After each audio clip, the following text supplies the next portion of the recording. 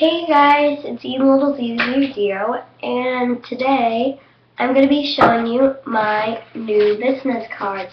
Now, a lot of you guys have been getting your business cards from Vistaprint.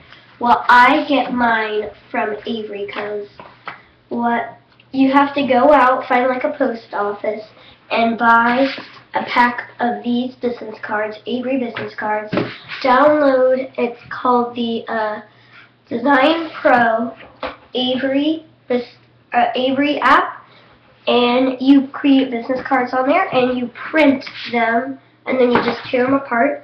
So I'm going to show you the business card that I made. Here we have, first, here let me adjust the lighting to make, okay, it says my name, so last name, can't see my last name.